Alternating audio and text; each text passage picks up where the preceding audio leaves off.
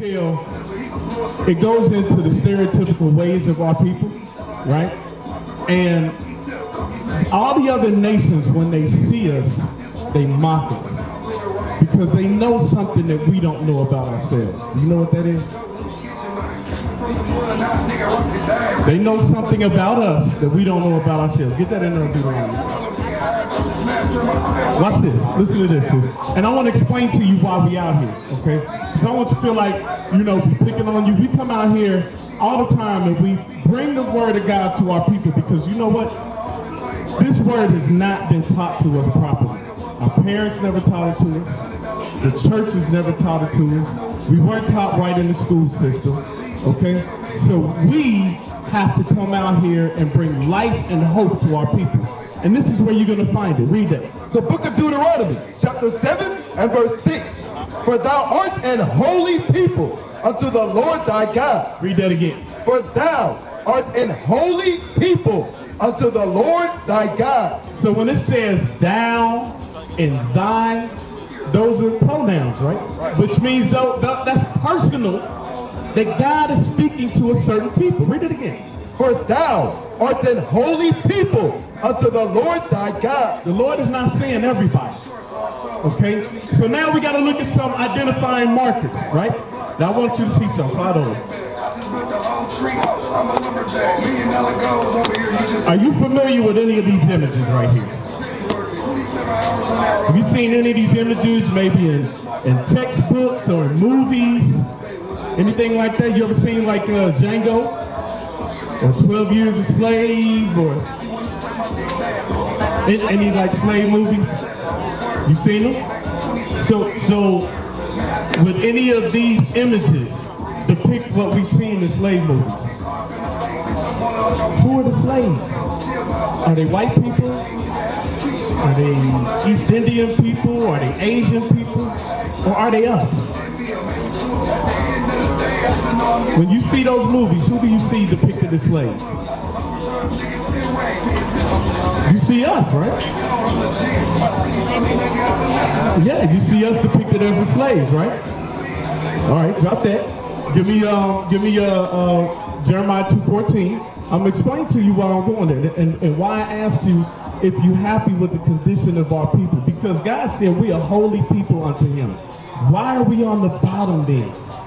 If God said we're holy unto him, why are we on the bottom?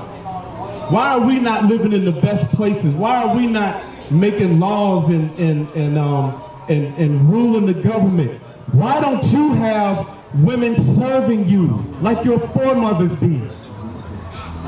We don't even think of that. We don't even think about those things because we are so far removed from understanding that we great people that we will be satisfied in the condition we're in. Read what you got. Sorry. Book of Jeremiah, chapter 2 and verse 14. Is Israel a servant?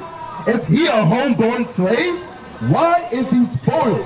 So it says, is Israel a servant? Now, you might not understand what that means.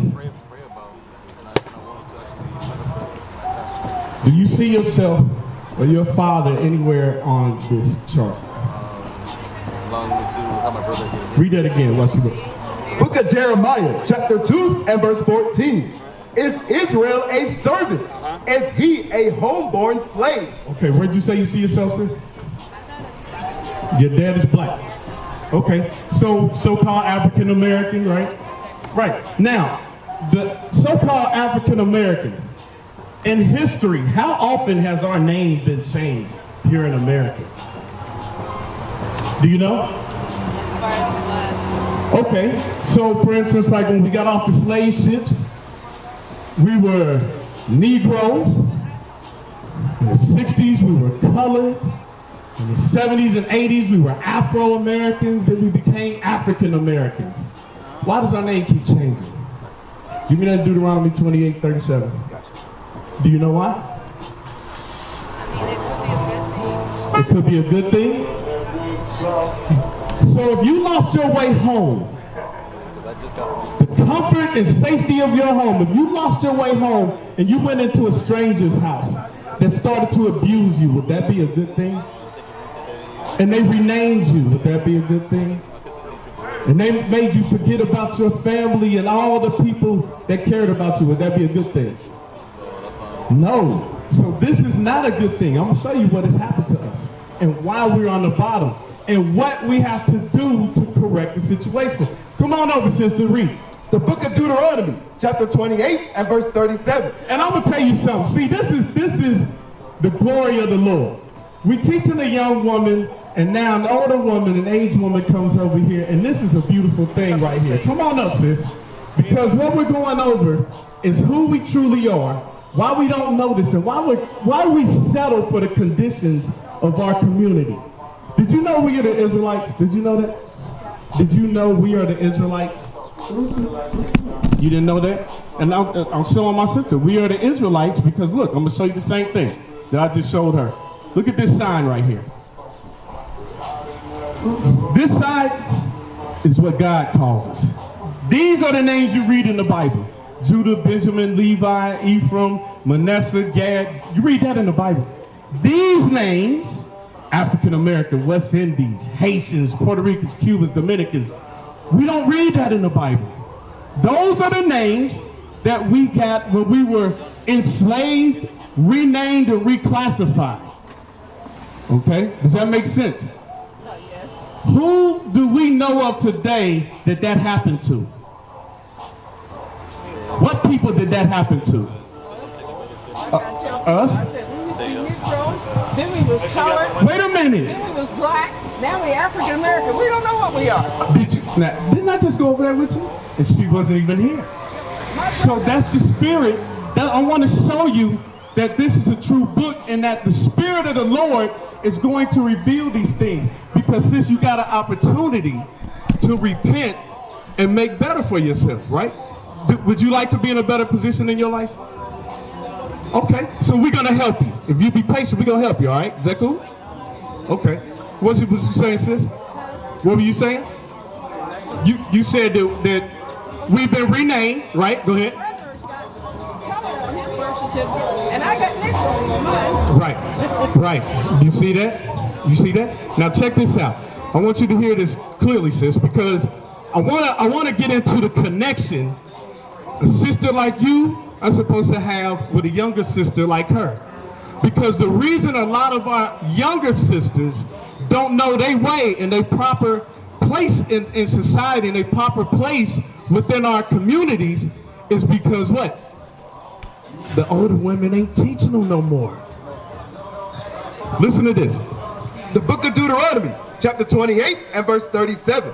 And thou shalt become an astonishment, a proverb and a byword among all nations. Among who? Among all nations. So no matter where you go on the planet Earth, no matter what people are here in America that are outside of our nation, that's our nation, those 12 tribes. Guess what? They got slick sayings that they call us. Are you familiar with some of those slick sayings they call us? Okay. So not only would they call us niggas, back in the older days they would call us porch monkeys, spicks, and things of that nature. But today they call us baby mamas, baby daddies, thoughts, things of that nature. Right? You familiar with terms like that? What sister, as a child, grows up and says, you know what, when I grow up, I want to be a thought? Who says that? Have you ever heard a young girl say that, sis? That is where she's going to achieve success in her life, is by becoming a thought. What about you, Grandma? Have you ever heard any young women grow up and say, I want to be a hoe when I grow up? Not around me. Right. So then, how do we stop that from happening? Read that again, though. Book of Deuteronomy, chapter 28 and verse 37. And thou shalt become an astonishment, a proverb and a byword among all nations, whither the Lord shall lead thee. So all nations will call us by different names. They'll have wise sayings about us, derogatory sayings about us. Every last nation. You understand? So now, how do we correct that in our communities? How do we correct that? Oh, by teaching our children better. By what? We need to teach our children better. By teaching our children better. You're absolutely right. So now, you ever heard the term, it takes a village to raise a child? Oh, yeah, that's where I was brought up. Where's the village teaching our young ladies? Yeah, you went to somebody's house, you got your money, you didn't have to begin. Turn around, look at that store right there. What is that? Check. Beauty Exchange Supply. Who runs that store? Oriental, right? Now, who is the first author of beauty? They're telling us what beauty looks like, but where does Beauty really come from? Where does beauty really come from? Do you know? On the inside? Do you know? Beauty? Yeah. I like that answer. We're gonna address that too. I like that answer. Where does beauty come from? Oh, yeah, I know. I gotta go. She's standing there. She's going in. Let me ask it this way. If our women felt beautiful in their natural state, why would they be going to a beauty supply store that another nation that can whoop their ass inside the store and get away with it, and we keep going back to their store? Has that not happened? Have you not seen any of the stories of what's happened to our sisters in these stores? You've never seen you've seen some, haven't you? There was a sister that the husband and wife, they damn near beat her ass in the store. They accused her of stealing. Oh, yeah, they got just like Hawks we doing. Not only that, sis. Hold on, I know you gotta go. She's waiting on me. Not only that, but hold on. I want to share something with you before you go. Might change your life. Not only that, but a few years ago, a sister got beat down. The black men went out there to stand in support against the owner of the store. You know what he did? He cut the price of weave in half. What do women do? Say, get out the way, black man. I'm going back in the store. Now, hold on, sis. Before you go, because you ready to go in that store? Yeah. Okay, hold on a second. Now, I said, you said it. The older women got to teach the younger women, right? Here's one of the things you got to teach. Give me that in, no, give me the Sabbath. Give me the Sabbath. Give me Nehemiah. Bring it out. You go to church? Okay. And what Baptists? Did the Baptists ever teach you about God's Sabbath day? God's Sabbath day. The holy day God gave as a covenant between him and his people. Did they ever teach you about that? Okay. Do you know one of the penalties for breaking the Sabbath day, according to God? Death. I'm going to read it to you. Read it to you. Listen to this. This is why we need Christ. And I'm going to show you. Read. The book of Nehemiah, chapter 10 and verse 31. And if the people of the land bring ware or any victuals on the Sabbath day to sell, that we would not buy it of them. Wait a minute. Read that again on the Sabbath day. That we would not buy it of them on the Sabbath. So we are not supposed to buy and sell on the Sabbath day. At this time, what was happening is the other nations were bringing their wares, their food, and clothing and other goods into Jerusalem to sell us so that we would break God's Sabbath day. Our pastors and our religious institutions in Christianity have not told us that. They have not taught us that, which is one of the reasons you see our neighborhood, you see our nation in the condition it's in now. We are broken down. So how would you get that knowledge? Because the prophets got to come out in the street and bring it back to the people. Do you pay tithes? You pay tithes in the church. Not only money, other ways. Okay, but you say not only money, which means money is a part of it, right? Yeah, your time. But can you find one scripture in the Bible that says give the pastor 10% of your money? No, you don't think so. But wait a minute. You still do it though, right? Oh, no, not 10%. He always said, though, You pay tithes. your time and all that counted. Okay.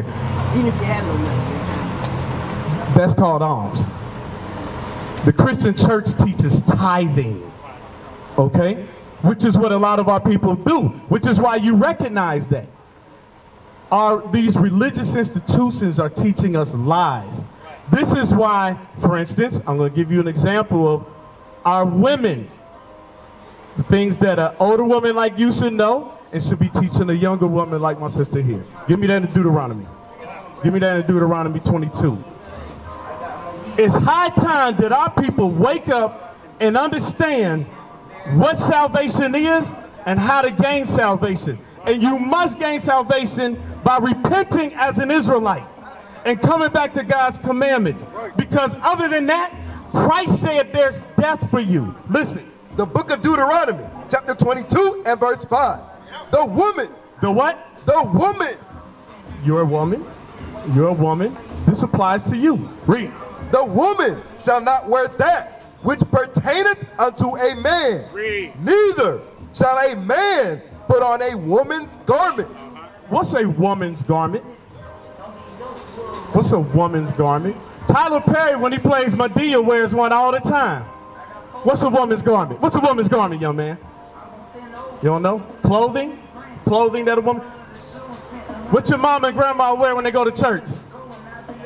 What? Dresses! Now, how is it that you knew when I said that? Because you're used to seeing them when they go to dress up. I mean, when they go to church, dress up in a dress, right? Oh, so your pastor said men dress like men, women dress like women? So then listen, this is where you got it from.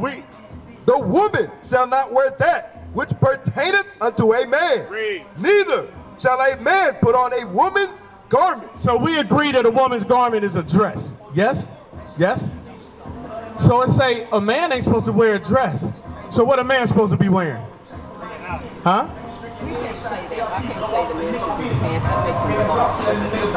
Wait a minute. So men aren't the boss? They used to be. Who changed that? That's feminism, right? That's feminism. That's for the other nations. That's not for you. That's not for her. That's why we on the bottom. That's another God. You say that a woman should not. Listen to this. This is what God said. Give me that Jeremiah 31:22. Because this is why our churches have failed us. And our women are out of control. They don't know what their God-given responsibilities as a woman are. Our men don't know their God-given responsibilities as a man is. Read. The book of Jeremiah, chapter 31 and verse 22. How long wilt thou go about, O thou backsliding daughter? So backsliding is a term we hear in the church. What's that mean, sis? We in the midst of what? Slipping. Okay, meaning we in the midst of what? Sin. We in the midst of sin. Read it again. How long wilt thou go about, O thou backsliding daughter? You sinful people. Read. For the Lord hath created a new thing in the earth. So it says the Lord created a new thing in the earth. Meaning this is not what he established from the beginning. Read. In the earth, a woman shall compass a man. A woman shall what? Shall compass a man. You know what we're reading in the Bible? Feminism.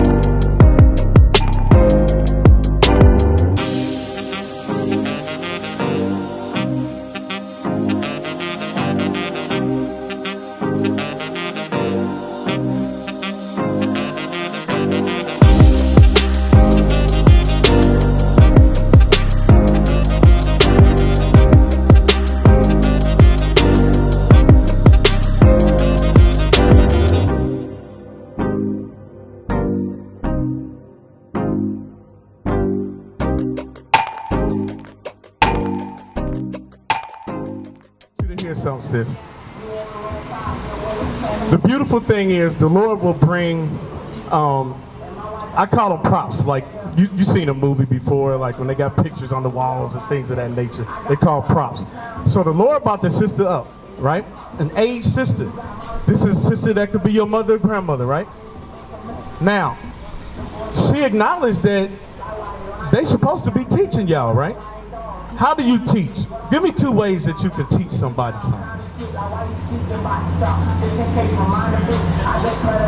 You got a daughter, right? 2 ways you can teach your daughter something. What's the first? You tell her. You tell her.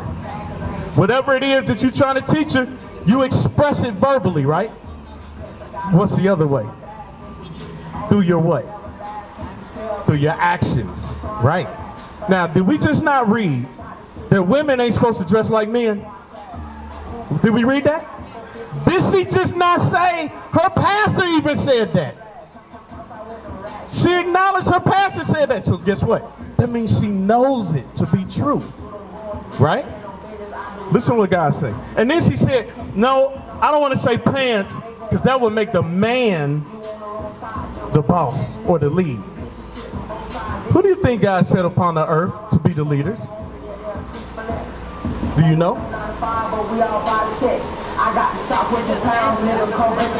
You said it depends?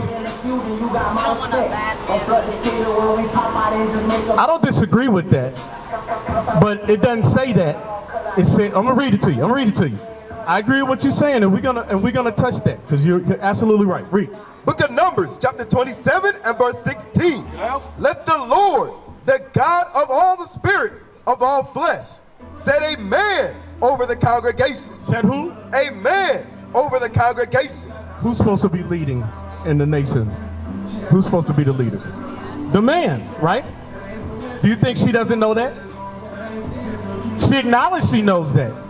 So when we look at our sisters and we look at our sisters out of order, we ain't got to look far. Because guess what? The women that's supposed to be teaching you, guess what they've done? They failed you. Titus 2 and 3. Titus 2 and 3. And the society we live in today, which is what the officer was asking you a little earlier, about women taking on responsibilities. Titus. Our women do not like to be accountable for their actions. They will always point the finger and tell the black man he's got to be accountable for himself. But our black women today do not like to be accountable for their actions. Do you agree or no? And if you don't agree, can you give me at least one example to say otherwise? And while you're thinking, I'm going to read the scripture for you. The book of Titus, chapter 2 and verse 3. The aged woman likewise, that they be in behavior as becometh holiness. So now that was an aged woman. That's why I asked her. God says her behavior should be holiness. Listen to the spirits or the attributes of an aged woman that professes holiness. Not false accuser. So she can't be a liar or falsely accusing people of things. Not given to much wine. She can't be a drunkard. Go ahead. Teachers of good things. Teachers of God's laws, because the good things that she's supposed to teach is the commandments to the younger sisters. Read.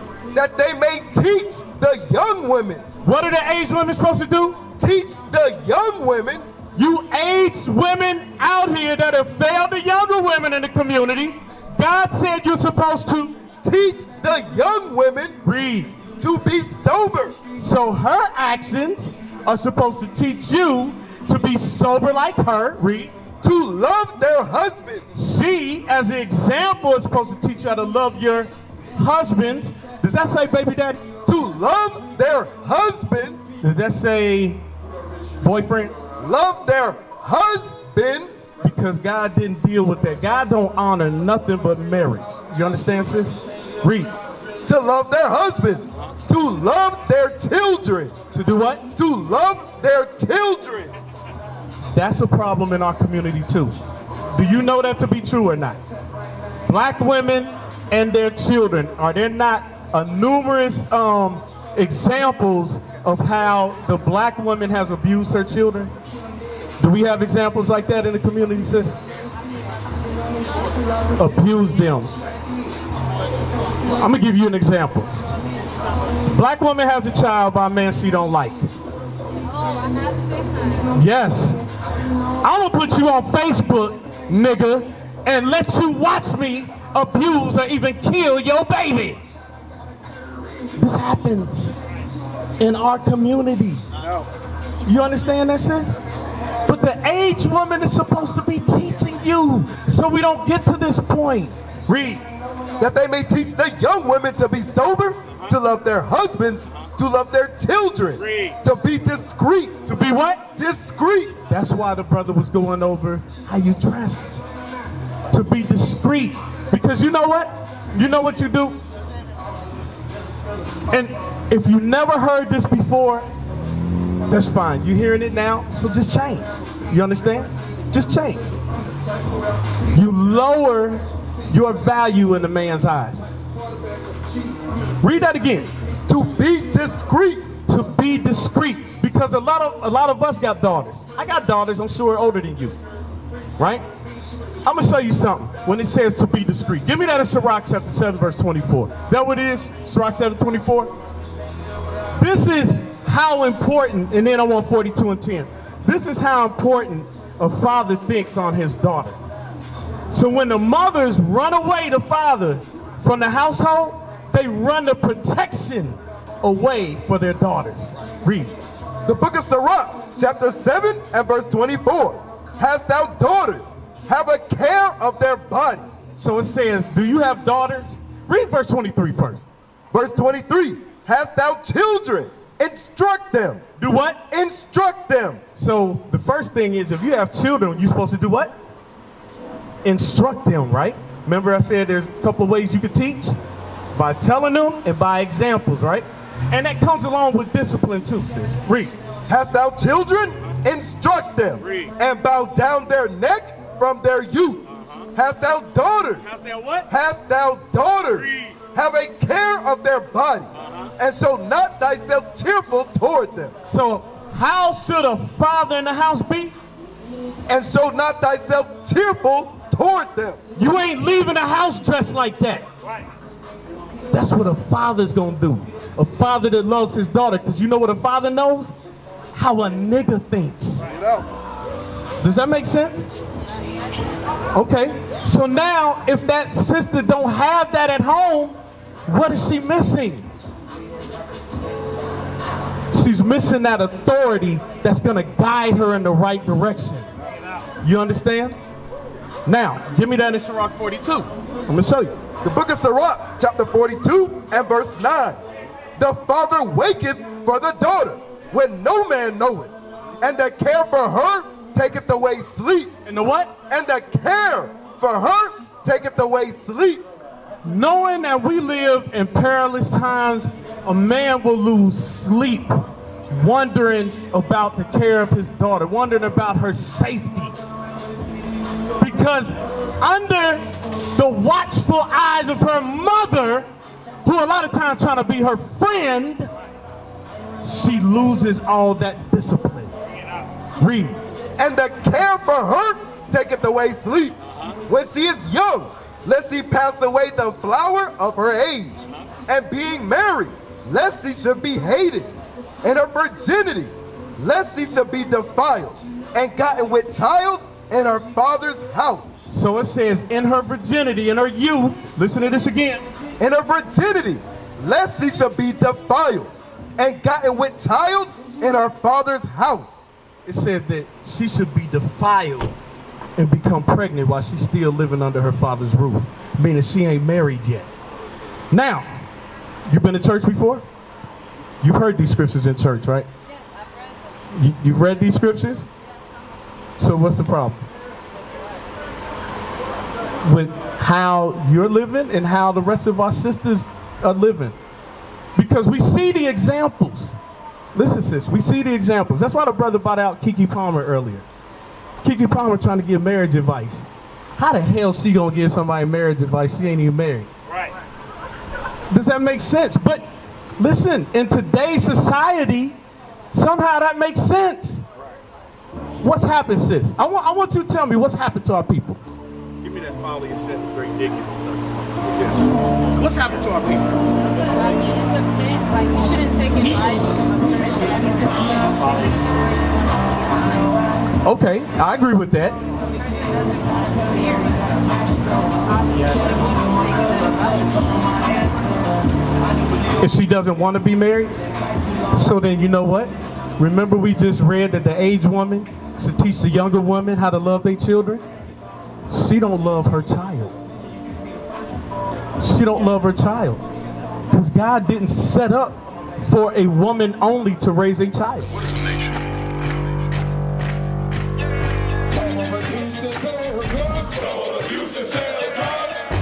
Nation is men leading by example.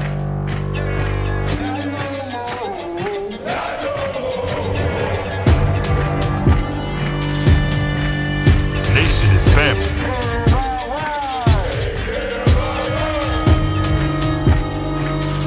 Nation is community. Nation is children with role models.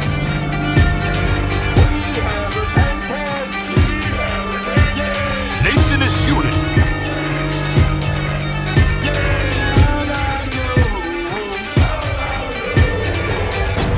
Nation is you.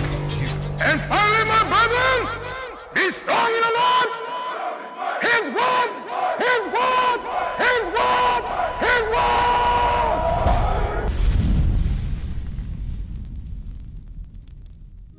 So it is you must always have your mind thinking forwardly.